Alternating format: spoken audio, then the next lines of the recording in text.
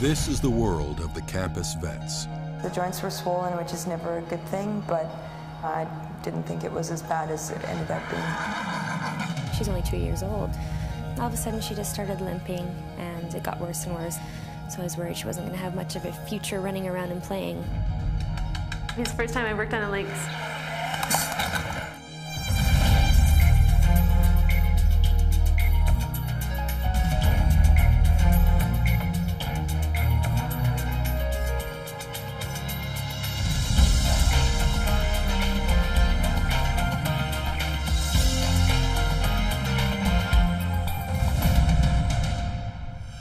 The Western College of Veterinary Medicine is a world-renowned center of learning. In the teaching hospital, vet students are exposed to the latest advances in medical treatment. Hi, sweetie. An Arabian mare has been brought in with her sick 4-day-old foal. Its deteriorating condition is a mystery to the horse's owner, Murray Popplewell. After the first day, we found that she was a little stiff. And so we called the vet, and she came out and looked at it, couldn't find anything. And then today we noticed swollen hocks. This is sedation for the mare. She's going to be pretty excited about us taking her baby away, so we're going to sedate her. It's a race against time to unravel the mystery of the foal's swollen joints. Uli Helvoet is the lead student on this case. Hi, sweetie. The foal looked pretty bright. I mean, yes, the joints were swollen, which is never a good thing, but I didn't think it was bad. The vets need to act fast. The foal's body is being ravaged by an infection. This foal has infected joints, and what you want to do is you take the joint fluid and send it for culture again to determine what kind of bacteria are involved, and that allows us to decide what kind of antibiotics to put this foal on. Staff veterinarian Dr. Jagdesh Patel suspects a bacterial infection has invaded the joints in the foal's back legs, called hocks, resulting in septic arthritis. To combat the growing infection, they'll flush out the buildup of toxic fluid in the joints, a process called tapping. These are the hock joints, and also the stifle joint on the left hind leg is swollen as well. But the vet team discovers the front legs of the foal are infected as well, a development with ominous consequences. Concerned owner Shanna Halbert has arrived with a young Rottweiler with severe knee problems. All of a sudden, she just started limping, and it got worse and worse. It was hard for her to sit down, and so I was worried she wasn't going to have much of a future running around and playing with those bad knees. The case is assigned to on-duty surgical resident Dr. Mark Smith. So this is Kira. She's a 2-year-old female Rottweiler that's had a history of lameness in both hind legs for the last few months. She's torn the cruciate ligament in her knee. It's the same injury in people like downhill skiers tearing an ACL, or football players. Is basically the ACL tear of the dog. Dogs walk like this, and so this is actually the heel bone here, and then the knee joint is here, and you can actually even see her knee sort of popping back and forth once in a while. It's quite unstable. So in a little while here, she'll get ready for anesthesia, so she'll be sedated just to make her more relaxed. You can see she's quite nervous. This is no ordinary day for no ordinary lamb. Come on, buddy. We're gonna go for a ride. The little orphan, Lambertus, is recovering from 3 broken legs. Are you ready to go? The hospital has granted Lambertus a day pass to go to school, along with animal care technician Kyle Konstantinov. Well, today we're going to Silver Springs Preschool, where my son goes. Pretty cool, Lambertus. We're gonna go get a pig too. It's okay. Yeah. Won't this be fun? Yeah. No seatbelt regulations for pigs.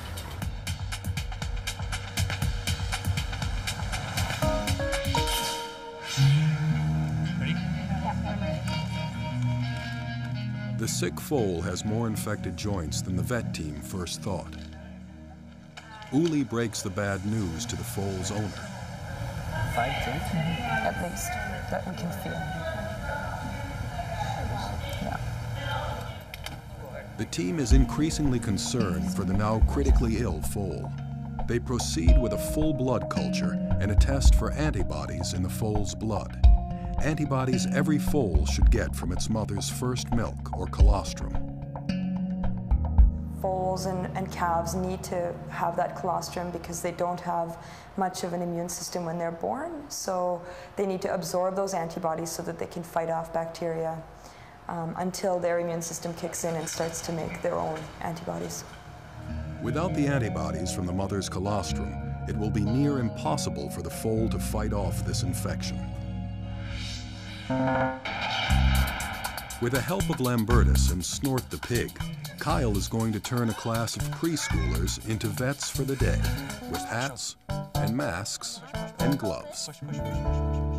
So, today you're going to be my helpers. This is Lambertus. When he was little, his mommy kind of stepped on him, hurt his legs. Why did the meat step on? It stepped on him by accident. That pig's nose is so wet. It feels like kind of wet, isn't it? He uses that nose to dig in the dirt, though. See how it's shaped? It's like a spoon on the end. He can dig in the dirt and look for things, bugs and whatnot.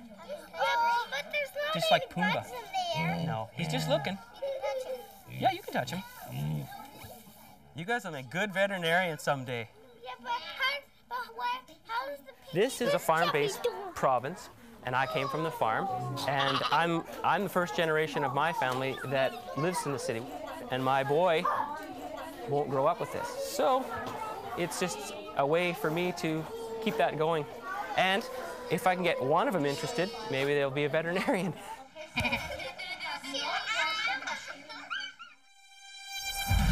Coming up, the team makes a surprising discovery about the sick foal.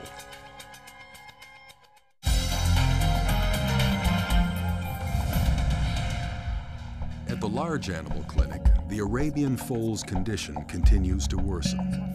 The vet team struggles to come to grips with the now compounding discoveries. There's like nothing. Examining the foal's joint fluid deepens their worst fears. So joint fluid should string. It's kind of a viscous solution usually, and when you get inflammation, you get extra fluid in there, so it just gets really liquid. The plan is to take the foal to surgery either later on today or tomorrow to flush those joints under general anesthesia. While the anesthesia department prepares to receive the foal, the vet team does everything they can to fight off the growing infection. So we know she has an infection, so we're going to start her on antibiotics. Hopefully the bacteria is susceptible to our antibiotics. If it's not, we'll switch when we get our results back. But until then, we're starting her on some potent stuff. The foal's worried owner is clinging to hope. 2-year-old Kiera is being prepped for a complex knee surgery. If left untreated, her condition will only worsen. This cut in the bone has to be quite precise, so how much... First, Dr. Smith and his team will scope the knee to assess the damage before cutting and realigning the joint. The final step will be reinforcing the knee with a bone plate. There are quite a number of things that could go wrong.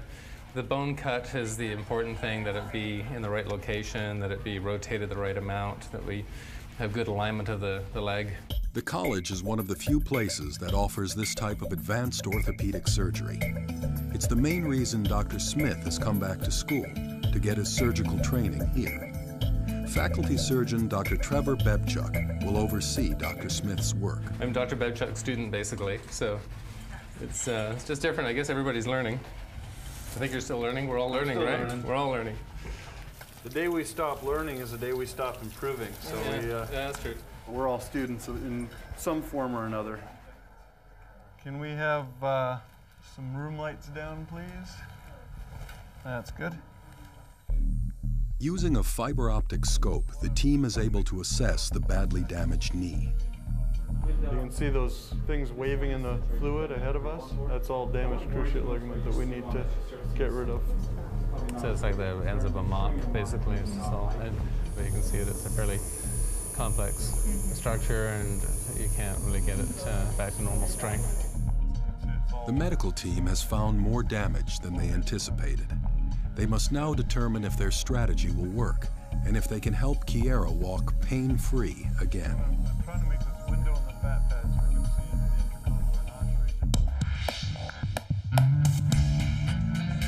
While the foal waits for surgery, the vet students test for antibodies, a test that will have a major impact on this case. It just tests the antibody level in the foal's blood to make sure that the foal got enough antibodies from sucking the mom when she first had her colostrum in her milk. So I guess you wait till that comes across and then you snap it. I've snapped it. Yeah. Wait 7 minutes. If the foal has a healthy level of antibodies in its blood, the test paper will turn blue. 8, that was 7 minutes. 7 minutes is up. Oh, it's not looking very blue. So this spot right here is where our sample is. And if that spot is lighter than the 2 control spots, then we don't really have much there. And it's white, yeah. So what does that mean? That means we have more problems than just the septic foal now. We basically have no antibodies in his system. You know, you can try to treat him with antibiotics, but if he doesn't develop antibodies, he's still susceptible to all sorts of infections. Yeah. What are the chances? If it was only one joint and he had enough antibodies and everything, then I would have given you a better answer. But with multiple joints involved and very little antibody in his system, there's a good chance that he might have residual problems as far as his function is concerned. Yeah, exactly. Yeah.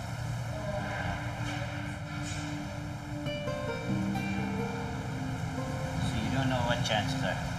Good, bad? Fair to poor.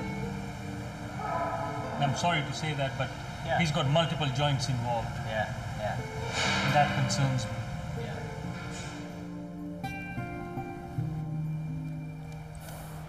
I felt very sad.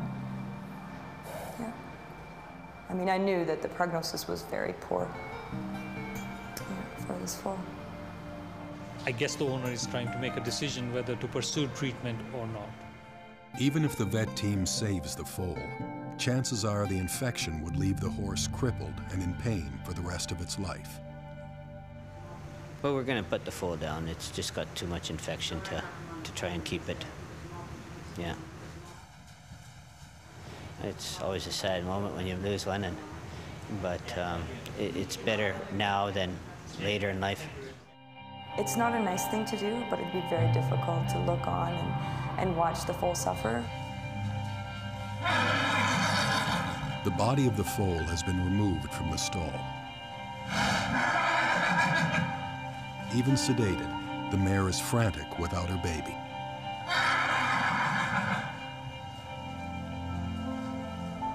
It's not easy, but I think it was the right decision to make in this case. And it would have been a long process to save this foal's life if we even could have.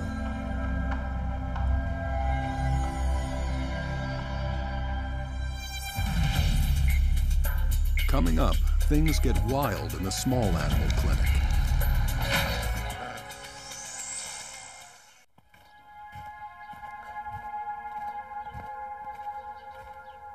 Hi, girl.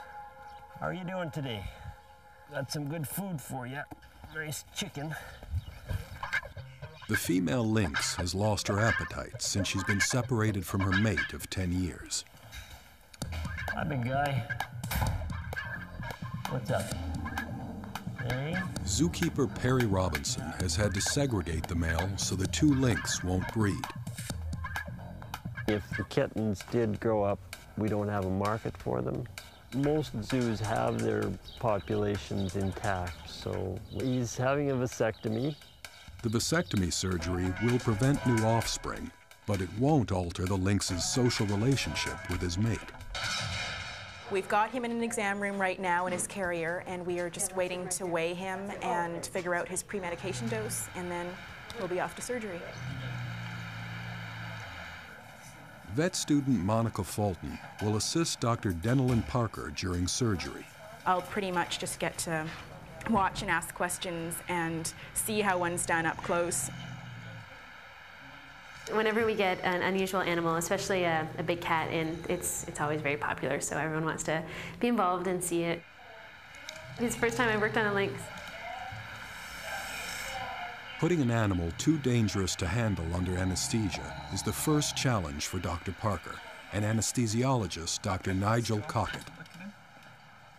So what we're going to do is we're going to use a blow dart. He's not going to like this very much. So try and just distract him a little up there. Okay. Hi. Yeah. Don't look at him.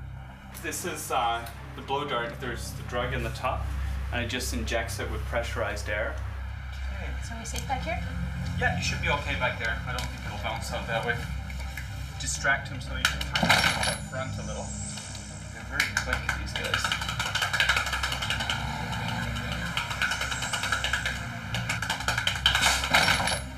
Sorry, kitty. Okay. Alright, so we'll just leave him quiet for a Yeah, while. and then we'll come in and check on it. Sounds good. Dr. Parker and her team watch and wait for the drug to take effect.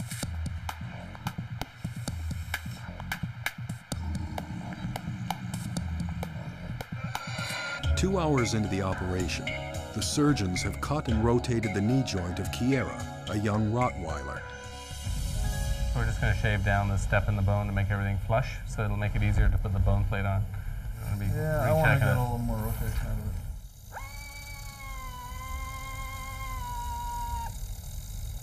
I think it's good now. You're happy? Yeah. All right, it looks good to me too. With a knee in the proper position, the bone plate must now be screwed into place to keep the joint from slipping. Tighten that down. I just want to make sure it's straight. All right, how does it look? Yeah, it's straight. Not far. Well, I don't think we're going to get it much more than that. Check for tibial thrust. No, it's right there. That's thrust. Once the plate is secured, Dr. Bebchuk leaves Dr. Smith to finish up. So we're just going to run over to radiology now. We'll get some radiographs and see how things look, make sure our implants are where we think they are. The next set of x-rays will determine whether Kiera's 4.5-hour operation was a success.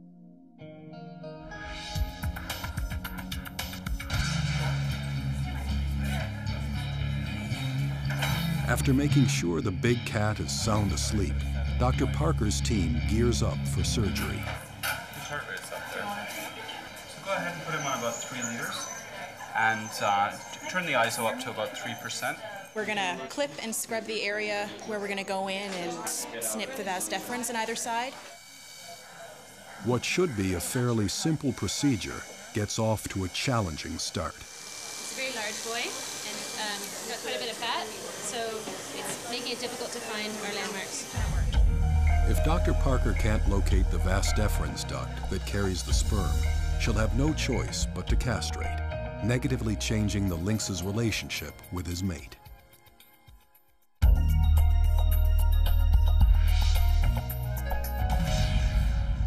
Shanna Halbert anxiously waits for the end of her dog's knee surgery. Mine's gone for sure. Hours in the operating room come down to this moment. Kiera's surgical team is about to find out if everything is where it should be in her new knee joint. Yeah, we've got a little bit of a gap forming cranially, but on the back part, good contact, and that's where most of the force is going to be. All right, want to see your dog? Yes. Okay, let me go get her for you. I hope she's not mad at me. Hi, Munchkin. Hi, baby. Come here, Munchkin. So kind of a crazy haircut. Hi, baby. Oh, she's happy. Yeah, she settled right down as soon as she got here. So it's... I honestly thought she was going to be much worse. Come on, baby. Once Kiera has recovered from the surgery, there is more work ahead. We'll be back for the other leg. Let's go. You all ready to go? Dr. Parker and Monica are about to perform a vasectomy on a male lynx, but they're having trouble locating his vas deferens duct. They'll try again on the operating table before proceeding with a rather drastic plan B. He's pretty fat, as a lot of zoo animals are, so it might be difficult to find the structure, and we may end up just going ahead and doing castration, but we'll see once we get in there what we find. Because timed him good. He's got such little testicles that I imagine he's going to have little vessels and little everything else in this area for what a big boy he is. Keep on rubbing that into this guy. I'm really confident I can feel it. Were you confident you could feel it? Yeah, I do feel a vessel or something. Deep though, right? Yeah. Now we have to get it out. The vet team finds the sperm-carrying duct and is able to complete the vasectomy, avoiding the castration.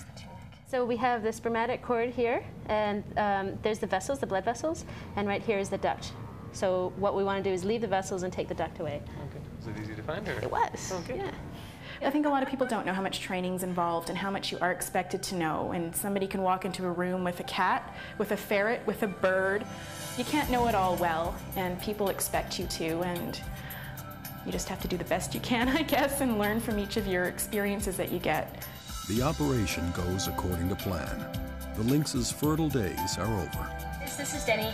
The lynx is done, and he's ready to go home tonight. He will be better off in his natural environment, so when he's awake, he'll get sent home. They'll be back together, happy couple, live happily ever after. Fairy tale ending. Oh yeah, guess what I'm gonna be when I grow up? What? A water bomber jet plane. Whoa.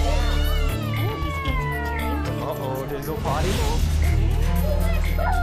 Yeah. That's why babies don't wear diapers, so that's why I put the straw in the bottom.